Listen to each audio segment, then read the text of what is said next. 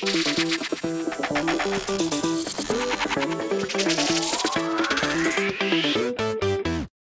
Chicago Bears have signed former Lions and Falcons cornerback Desmond Trufant to a one-year deal, hoping to replace Kyle Fuller. What is up, guys? I'm back with another Chicago Bears offseason update video. This news actually happened yesterday, but again, I was busy, so I'm making up for all the news I missed today, so you'll get a lot of videos in your notification box. But yeah, man, I mean, Ryan Pace signed Desmond Trufant to a one-year deal. The details of the contract still are not known, but I would assume it's a very cheap deal, okay? Probably a prove-it type of deal, because Desmond Trufant is getting kind of old now. He had a lot of injuries the last 2 seasons. Last year, he only played actually in 6 games, missed the majority of the season with injury, and the games that he did play was not really that great in those games. So this is pretty much like a prove-it type of deal to prove to the rest of the NFL that he still has it, that he can still play cornerback in this league, which I actually do like from Ryan Pace's point of view. Okay, if you're trying to replace Kyle Fuller, there's not really that many good options out there on the market. You're probably going to draft another guy maybe in the later rounds. You already have guys like Kindle Vildor on the roster, Trey Roberson,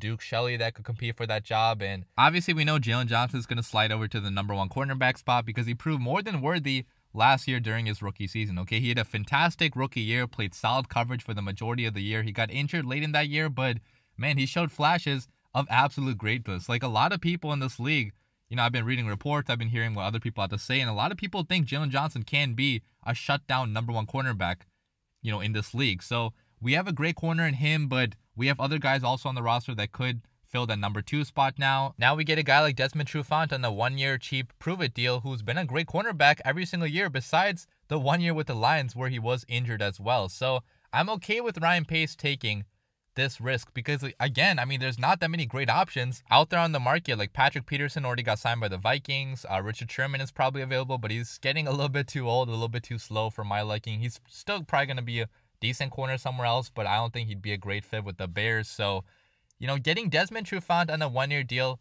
I'm more than okay with that. Obviously, I would wish we still kept Kyle Fuller, but what's in the past is in the past. You cannot keep Kyle Fuller now. We have to move on.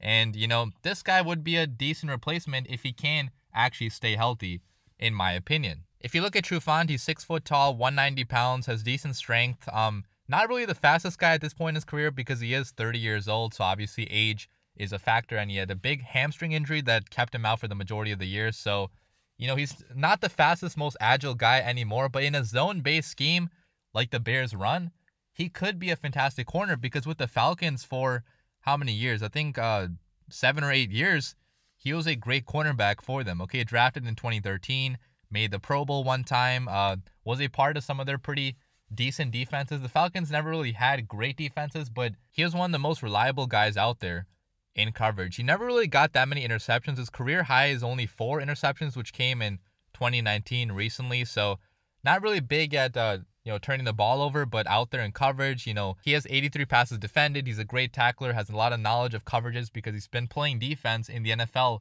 for a very, very long time. So he could also be a mentor for Jaylon Johnson. So I think overall, man, pretty decent signing. Okay, low risk. He might not even be starting games for us this year because I don't think, you know, the Bears are going to hand him this job. Okay, he's going to have to fight for the starting job with, you know, Kindle Vildor, Trey Roberson, whoever else we get. So if he's here for that purpose only, I think that's a pretty nice move. Obviously, long-term, he's not going to be in our plans because we have younger guys.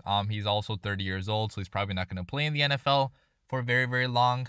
But if he can be an average corner for us next season, you know, maybe above average, just be a mentor, maybe not even play, just be competition for other guys on the roster, that'd be a pretty good deal. And honestly, like, I never question Ryan Pace with his defensive moves because he always knows what he's doing with the defense. Like, practically every single move he's made on defense, drafting-wise, trade-wise, the signings he's made, they've all pretty much been great moves. The only thing he absolutely does not know how to do is build an offense, which sucks for us because the NFL now is an offensive-driven league. Like, you need great offenses more than you need great defenses nowadays. So it sucks for us, but I mean, Ryan Pace, I'm going to trust him when it comes to the defense. Again, I'm not expecting amazing things out of Desmond Trufant because he is older, he struggled with injuries, but maybe going back to an actual solid defense like the Bears, which still has decent, you know, talent on it, like Khalil, Mack, Bilal Nichols. As of now, we have Akeem Hicks. We might trade him away, but let's see what happens with that. But either case, man, we do have talent on the defense. We have a guy like Sean Desai, who a lot of people think is capable enough to handle this job and be better than Chuck Pagano. So he could have a resurgent bounce back year, which would be great for the Chicago Bears. Let me know what you guys think about this move in the comments down below. But as always, bear down.